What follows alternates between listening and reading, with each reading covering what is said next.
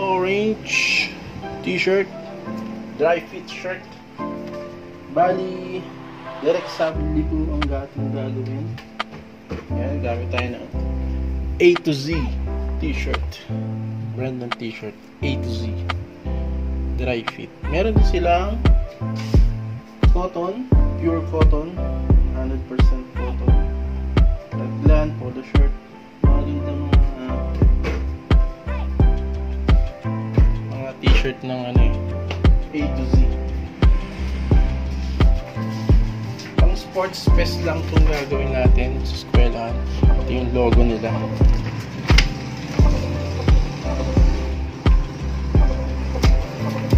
Four fingers. That's the design.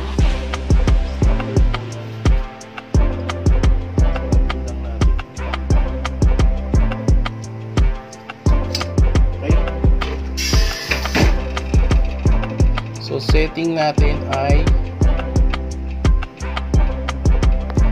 yan, setting natin 215 degrees Celsius to 35 seconds.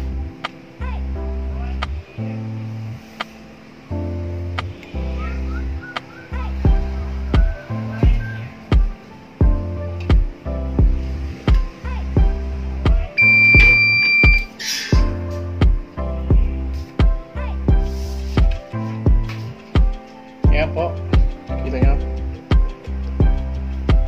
orange python.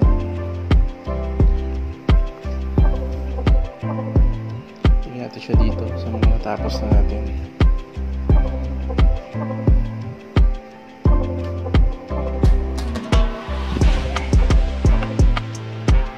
Ayan, bali, yan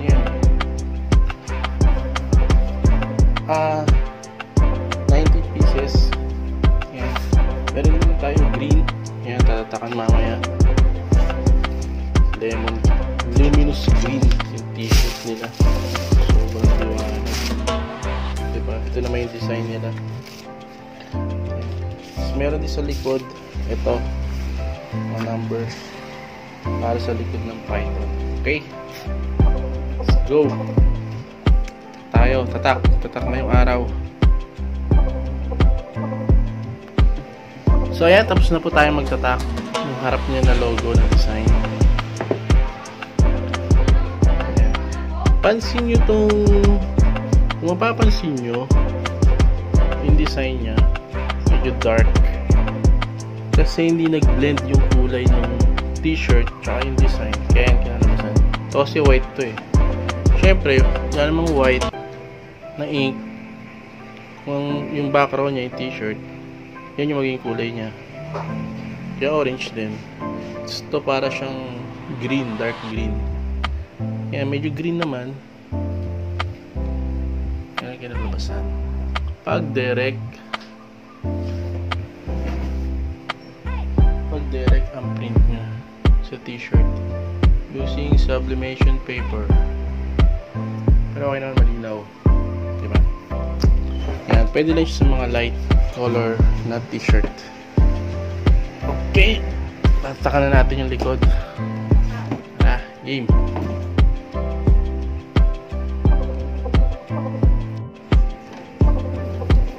Okay, tatakan na natin yung harap. Tatakan natin yung likod ng number nila, jersey number. Ayan. Same settings. Kaya natin siya lagyan ng karton para hindi bumakat.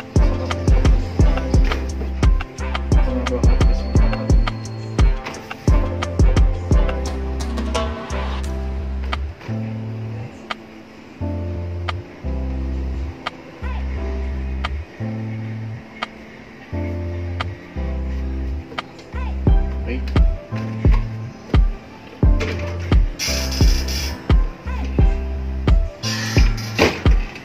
Pre-press 2 seconds.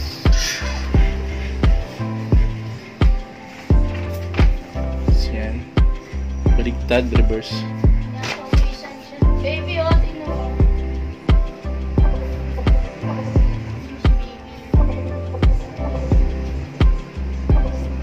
Wow.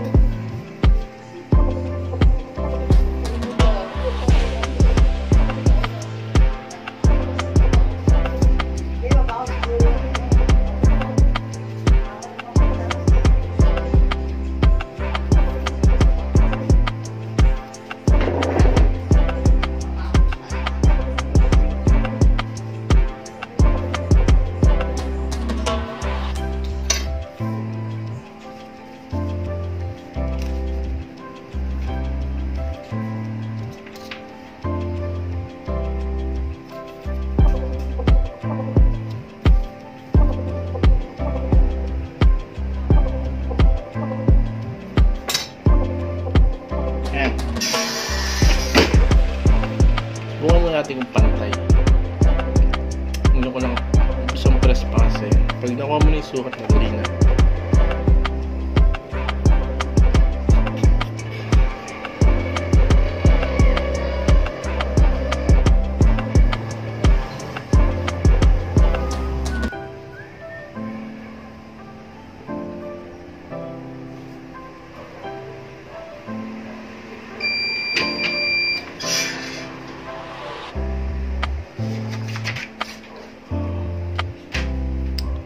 So ayan, one down, okay naman.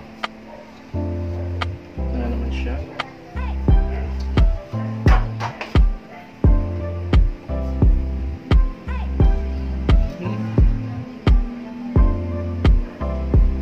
Survive.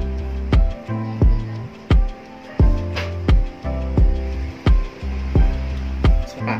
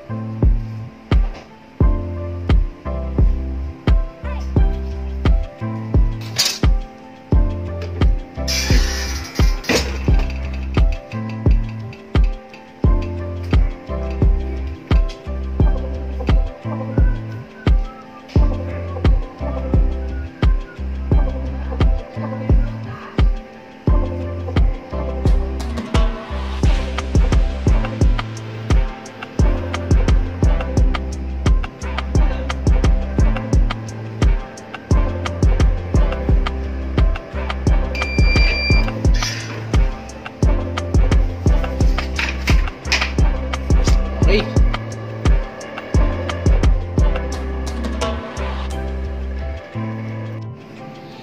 So ayan, natapos na po natin lahat. Tatak. Ito nyo naman. Bali 19 pieces siya. Ayan, direct sabli. Yung papel. Tapos sabli ink. Malinaw naman siya. Ito nyo. Basta light lang yung kulay. Ito yan. Diba? So ayan. Sunod natin tatak. Yung green na sobrang linaw. Florence, ano tawag dito? Luminous green. Diba? Napakalinaw. Yung tatak niya. Yung Predator. Okay. Tara, game.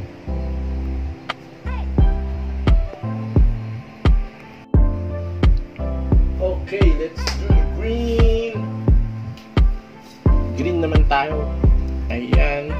T-shirt nila.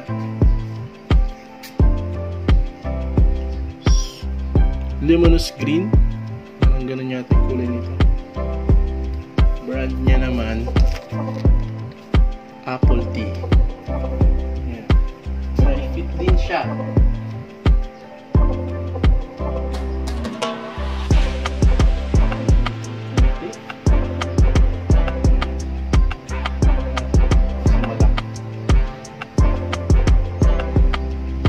Malaki kasi yung tatak. Talagyan natin siya ng karton. Malaki. Sakto sa tatak niya. Kailangan natin lagay ito, karton, para hindi ito mag-usap. Sa kabilang tela, sa likod na tela, yung tatak. Tumatagos kasi yan. Okay. Tayo lang natin kung saan.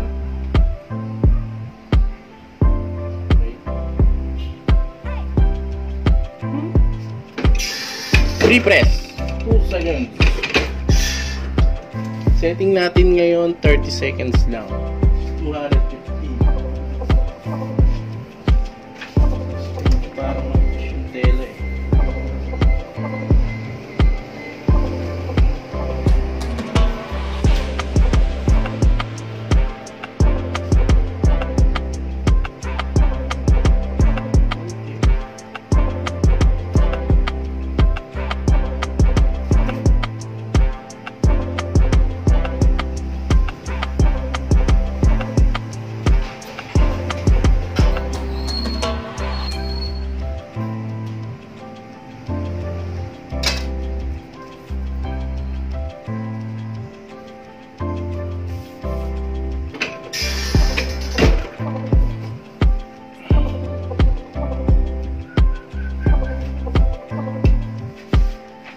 Pala yung design, hindi ko napakita.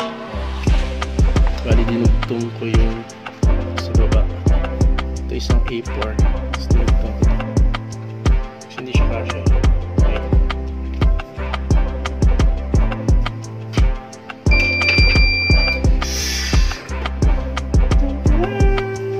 Wow. So, ayan siya. Direct sabli sa neon green.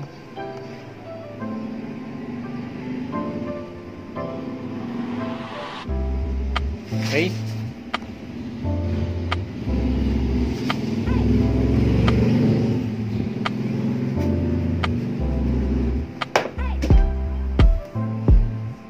Gusto mo matapos natin.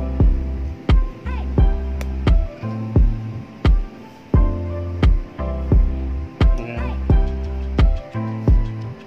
Ito yung mga tatatak natin. Ito yung mga t-shirt na. Ito naman 25 pieces yata. Ito yung last time Python. Ngayon yan. Okay, tara. Tatak pa tayo. Mamaya pakita ko yung sa back naman niya sa likod. Pakita namin.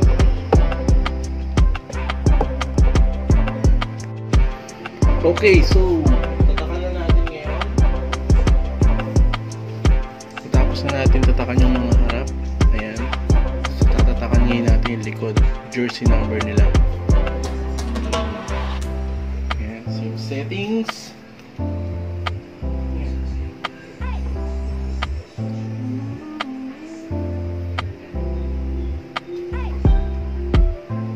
Pantay lang. Okay.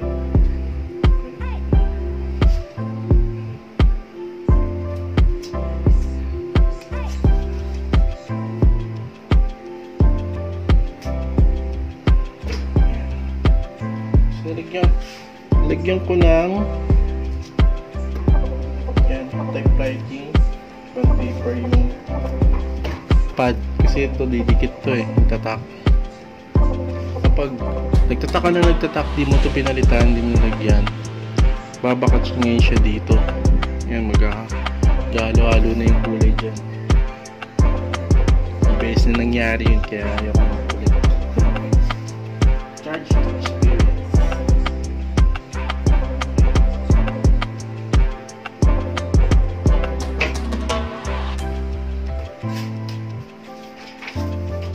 Siya si Rosas.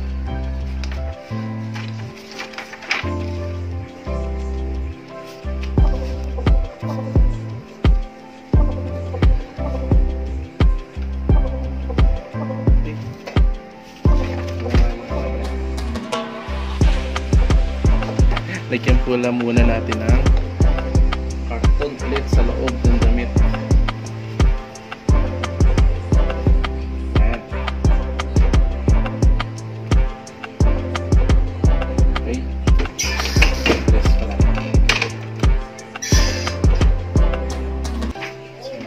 Number 16. Roses.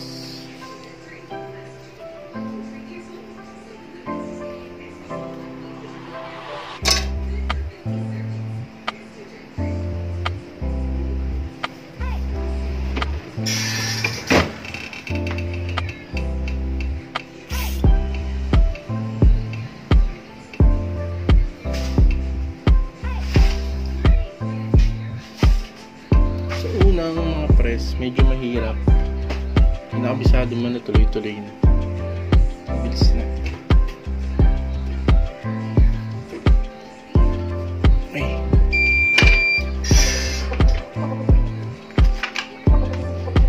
Ayan. Rosas number 16. Diba?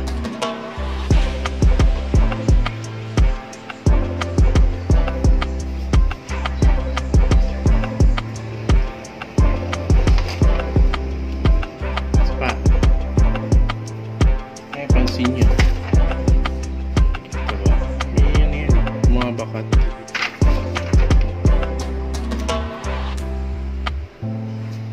Mga bakat yung tatak.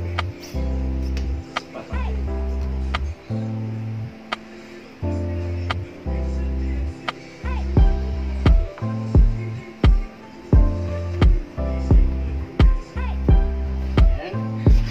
Karton sa loob ng damit.